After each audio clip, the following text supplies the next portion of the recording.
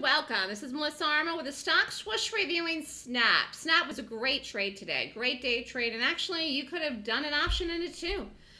We saw it kind of late, but just in time. So let me go over to this thing. Broke the dream target. Went all the way down almost to 16.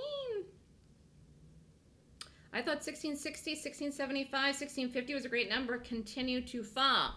So we didn't get this out of the gate, but we had a perfect entry here. Rallied back, took a little bit more, lots of ads in this. I just had 100% conviction in this that it was not going to retrace, and it basically did not. It fell off a planet Earth, and I thought this was a good exit in here. But if you stayed in this trade I called in the trading room in the morning, look at that.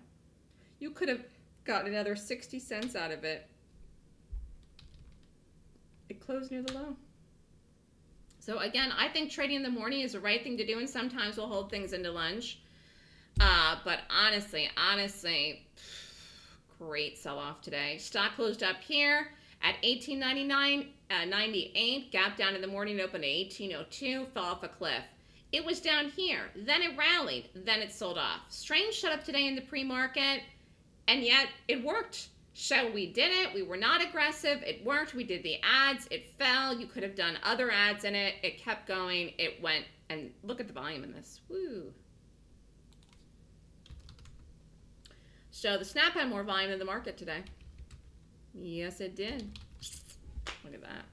So we'll see where the Snap goes tomorrow. But great trade today.